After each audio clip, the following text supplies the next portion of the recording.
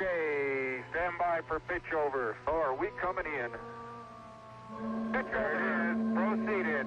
And there it is, Houston, there's Camelot. Wide on target. I see it. We got them all. 42 degrees, 37 degrees, through 5,500. 53 degrees. Okay, I've got Barre, I've got Poppy, I've got the triangle. That's 2,500 feet, 52 degrees. H-dot is good at 2,000. H-dot is good. Fuel is good. Going down at 10, cut the H-dot. The fuel's good. 110 feet, stand by for some dust. Little forward, G. Pivot forward a little. 90 feet. Little forward velocity. 80 feet. Going down at 3. Getting a little dust. Going down about 2. Very little dust. Very little dust. Stand by for touchdown. Stand by. 25 feet. Down at 2. Fuel's good. 20 feet.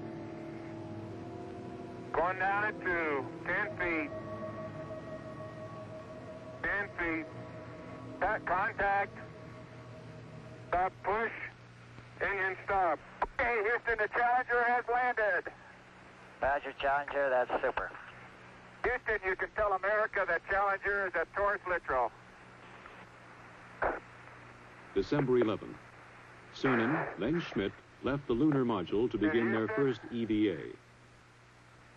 As I step off at the surface at Taurus-Littrow, we'd like to dedicate the first steps of Apollo-17 to all those who made it possible. Their first job was to unload equipment, including their rover, the electric car in which they would drive to the exploration sites. That's beautiful. This has got to be one of the most proud moments of my life, I guarantee you. We thank you very much. As Cernan drove the equipment-laden rover, Schmidt carried the scientific experiments package called ALSEP. Hey, do you need me, Gene? Nope. I'm going to go deploy an ALSEP. Have at it. In Houston, scientists in the science support room watched, correlating and directing their movements. Okay, Bob, I've got my tools of the trade right here. As Schmidt set up the various experiments, Cernan drilled a series of holes, both to collect core samples and to implant experimental probes. Well, we're out in the ejecta blanket of Camelot for sure now. Yeah. Man, it didn't feel like this stuff was that hard. No, I'll get it. I knew there was something I needed to get the jack in over here, other side. Let me put some weight here. Nothing going anywhere. Oh, he's going slowly, Bill. Very slowly. I'm gonna get this thing out now that I got it. Boys, you know, that's what you call getting down into your work.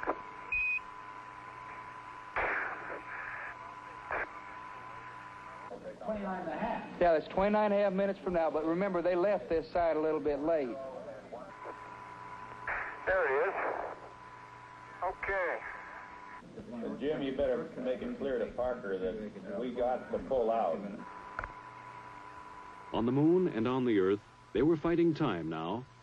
There are just so many hours of oxygen and water in the backpacks. So many hours of life in the vacuum of the moon. We're up in this area. There you go. Watch that cable. Cable. Oh! Cable. Watch the cable. Cable number 1.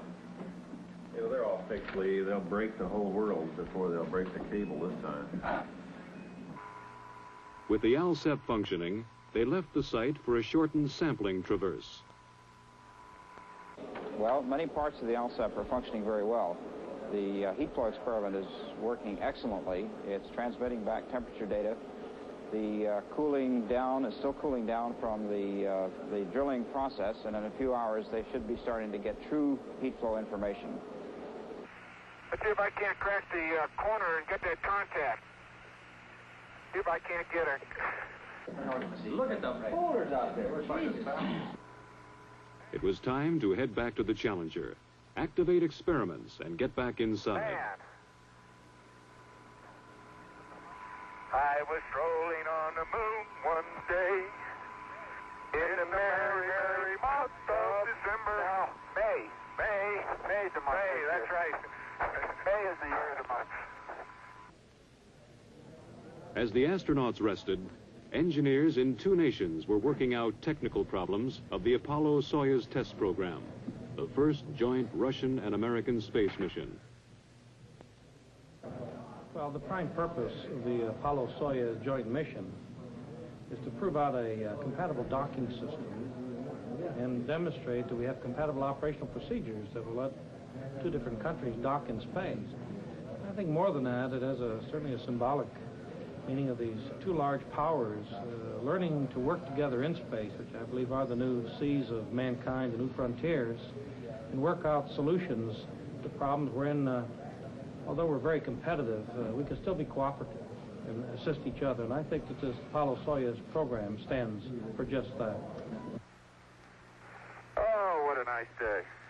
Oh, funny, there's not a cloud in the sky, except in the Earth. Think that'll stop the dust, that one? They would have one task before they got to work exploring. The previous day, they had broken a rear fender of the rover. The dust thrown up was causing trouble. Apollo-16 commander John Young had worked that night in a pressure suit on a way to fix the fender. Oh, okay. On the moon, the astronauts put it together. The fender section formed from a lunar map, molded with tape, then held in place with clamps from the Lunar Module Telescope. It was a repair that would last the remainder of the mission. Then Schmidt moved out to place one of several explosive packages which would be detonated after they left the moon, mapping the lunar subsurface, much as earthly geologists explore for oil. Cernan would pick him up in the rover for the drive to the first site on this traverse, Station 2. They're somewhere along this rim where they can see. But they're dropping, Bill, so they must be coming across that. We're right where we wanted to be for Station 2, and it looks like a great place. Big blocks. It looks like quite a bit of variety from here. Different colors, anyway. Pretty hard, isn't it? That boulder's going to roll. Man, that is hard. Just don't stub your toe.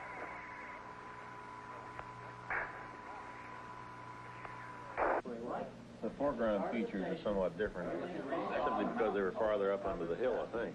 But otherwise, that's remarkable.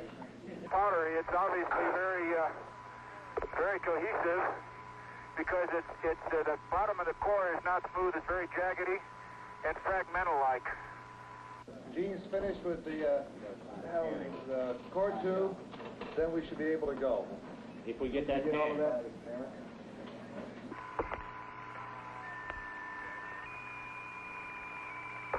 No, dadgummit. Jack Schmidt having a few problems.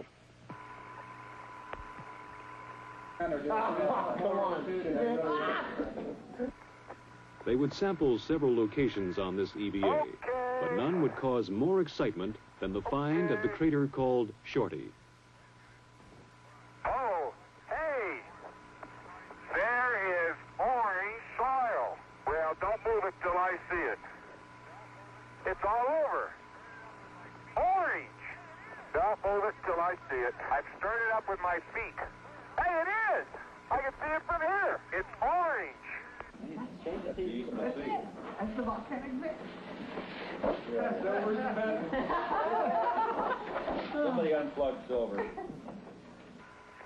Fantastic, sports fans. It's trench time. Jack, that is really orange. I think it's the most exciting we've come across since the beginning of the Apollo program. I believe that it's going to be the most rewarding of all the finds on Apollo. Light gray material on either side. Oh, man, that's incredible. Okay, Gene, we're going to have to... That's incredible. You need to get it down, son.